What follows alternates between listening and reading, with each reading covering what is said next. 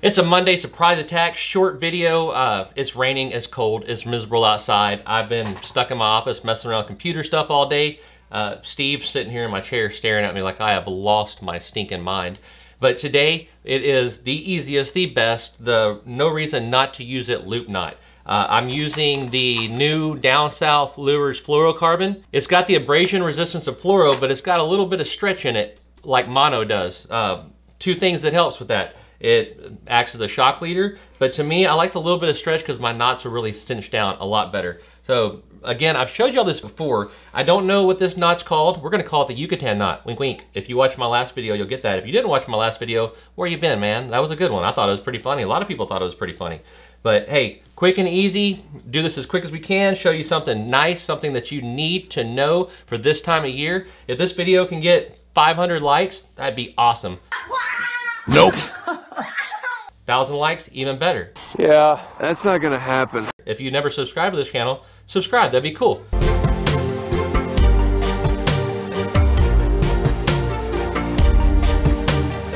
All right, here's the knot. Very, very cool, very simple, very easy. I'm gonna show you first with this big piece of line right here so it's easier to see. All you do, take it, lures here, rods this way, fold it over, okay? Then 1, 2 times. Goes through your lure, so see how it comes out this way? Goes through your lure and then comes back in the other way. I wish y'all could understand how tough this is to do while looking in the back of a small camera. So through it once, through it twice, and then the way it pulls down, it all just slides and stacks on top of each other. Okay? So there's your knot right there. I bet I can't say K again, bet you I do. So that's what the knot looks like real big. It's not coming this way, it's not coming this way, it's not coming this way. I say knot a lot in knot videos. That's the way I really like to make it work. All right, now, with a piece of your actual leader material. Again, take it, fold it over, and then you're gonna go overhand twice. So once, twice. Then you've got your lure. This is the Paul Brown Quirky, okay? You're gonna stick it through there. Now again, it came out the bottom, so we're gonna go in the other way, go over once. So it came in, went over once, came over, went in twice. Now, here is the secret to making this knot really clean and really slick. So you got your knot, you're ready to go, you wet it, and then I bite the tag in with my teeth, like so. I pull it just a little bit. You'll feel the knot kind of snug and roll over a little bit, but I pull it just a little bit.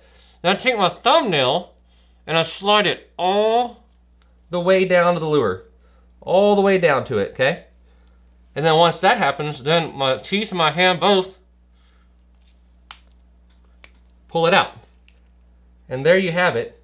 A little small, nice, neat, intricate loop knot. Take the tag in. I usually leave, I don't know, I guess that's 1/8 of an inch on there. I usually leave about that much. But you end up with a really nice, really clean, really crisp knot. It's a small knot. It's a happy knot. It's a knot that lets your lure work, helps you catch fish, just makes you look cool. So that's it. That is the Yucatan knot, wink again, by Captain Caleb TV. Catch you on the next one.